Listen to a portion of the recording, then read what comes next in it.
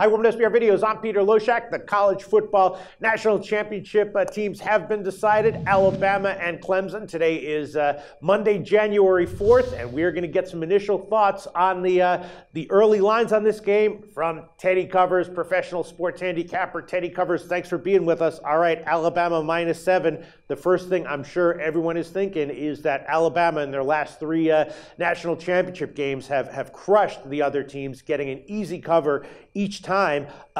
We saw what they did against Michigan State, right? A shutout. I actually previewed that game with a bunch of guys, and I was giving the opinion that we've seen this before. Alabama really steps it up in the big games and winds up getting like margin wins and relatively easy covers over other teams that were before the game thought to be, roughly on equal footing with Alabama, and then it proved not to be true. That's certainly been the case in the last three national championship games Alabama has played. Is there any reason to expect anything different here in their fourth one against Clemson? Well, of course there's a reason to expect something different. Clemson's a different team.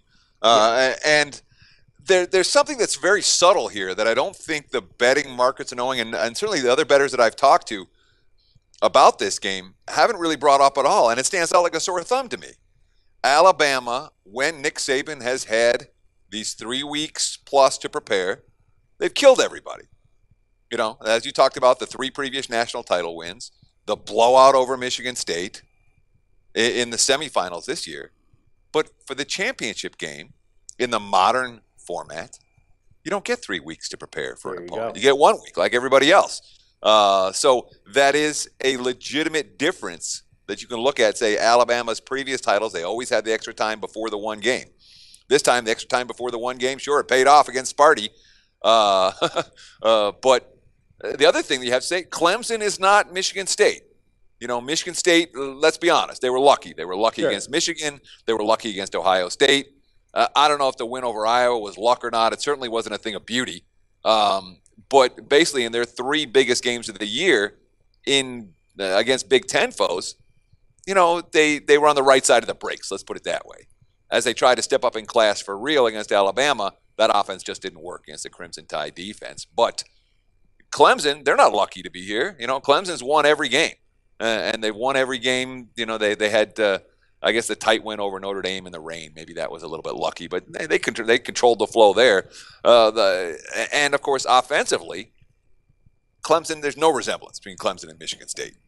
Clemson has an elite level. Not that Michigan State's quarterback play was bad, but their skill position talent is significantly better than that of Michigan State. So when you say Alabama shut down the Spartans, now they got to do it again if they're going to beat Clemson and beat them by margin in order to cover this number. All right. Well, I'm sure you're aware of this. The very early action in Vegas was all on Alabama, right? It opened very, very early at about 4.5, got quickly bet up to 6 and then to 7. I'm guessing that was early sharp action, right? There were no 4.5s.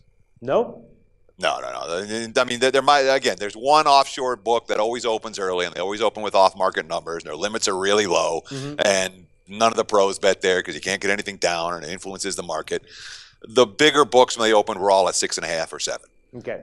And I was surprised at how long the 6.5 stayed. My initial reaction was, you got to get down in Alabama right now. This line's going to go. This line's going to go to 7, and who knows how high it'll go afterwards. Right. But I was surprised at how long those 6.5 stuck around. They're all gone now, as expected, and we've even seen a couple of 7.5s pop up. Yeah.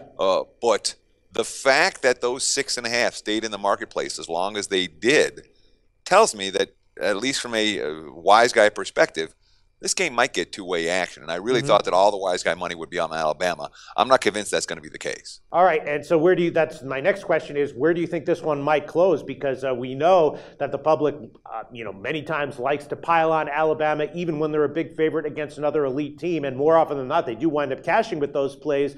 Will we see sharp action coming back on Clemson? Maybe, as you said, probably we'll see a two-way action. But where do you think this line will close? Do you think it'll go up and then close back down at close to 7? I think we'll see a split line by kickoff. I think there will be books that still have a 7. I think there will be books that may be 7.5 or even higher. And from the early indicators, Alabama's taking more bets. Alabama's likely to be the more public side. And of course, when you look at a history of, let's just say the last 10 national champions, teams like Alabama win titles. Teams like Clemson don't. You know, they tend to come up short in games like this one. And it's very clear when you look at the list of recent champions. I should say programs like Alabama as opposed to programs like Clemson. And, of course, you know, Alabama has many of the key statistical profiles. They've got the best recruiting classes. They've got the most overall NFL talent. They've got the defense. They've got the dominant line. They've got the Heisman winner at running back. You know, Alabama's got a lot of the stuff that both squares and sharps like to see at this time of year. So I would anticipate that Bama money will continue. I don't know if it's going to get this line above 7 everywhere, but I'm convinced that the shops that cater to recreational players will likely move this line to 7.5 before kickoff. All right, and then let's quickly touch on the total. I'm actually a little bit proud to say that when I saw it open at 53.5, and I jumped on the under right there. Now it's down to about 52.5 or 52 market wide. I've even seen that 51.5s. So the total clearly going down. You know, I'm not sure if I'm going to hang on to that bet, but you know, Alabama's championship games have actually been a little bit higher scoring than the markets have anticipated. What's your take on the total? Well, not the championship game against LSU. Right. You know, that game was that under was never in doubt. My take on this total is certainly Alabama correlates with under. You know, the Crimson Tide are here in large part because their defense is as dominant as it is. If Alabama is capable of doing to Clemson what they have done to many other teams this year, Clemson's not, you know, going to struggle to get 2 touchdowns. And particularly when it comes to red zone. Clemson has had red zone issues all season long. Alabama's red zone defense has been dominant. And, you know, if the Tigers are held to 20 or less, this game's got a pretty good chance of staying under the total.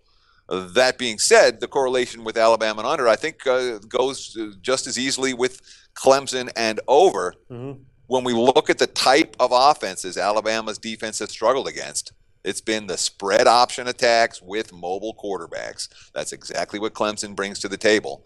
And I think that Clemson and over, there's some correlation there as well. So in my mind, side and total in this game are pretty clearly correlated.